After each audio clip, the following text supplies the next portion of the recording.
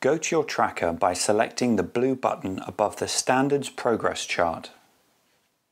Decide on the tab you wish to upload your document to.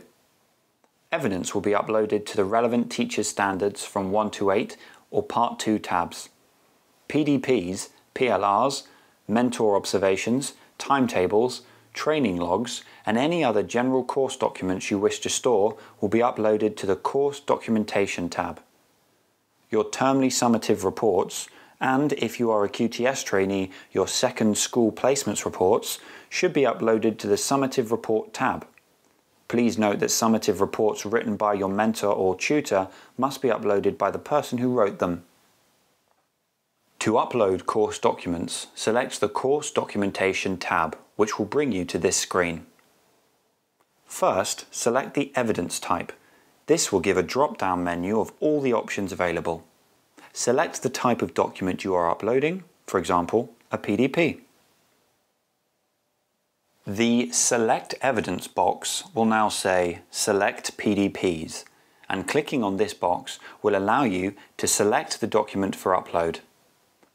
Please ensure all file names include the date, and for your lesson observations, also the year group in which you were observed.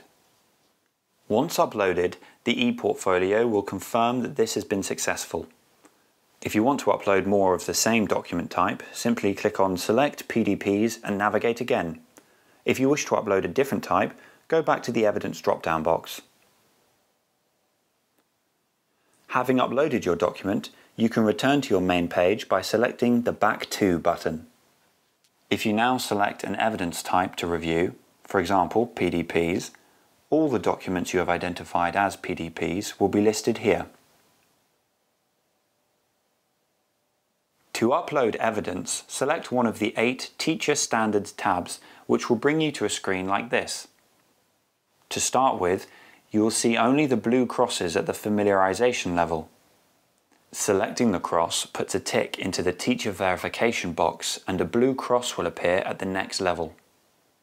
Once familiarization and consolidation descriptors are ticked, an Add Evidence to Proceed button will appear at minimum requirement level. To upload evidence, click on this button, and in the same way as for course documentation, you will need to go to Please Select Evidence Type and select Evidence Template. Now go to Select Evidence box, and this will allow you to choose a document to upload. Once complete, return to your tracker by selecting the Back to Tracker button. The blue cross has now appeared next to the verification boxes, and selecting this will tick the teacher box.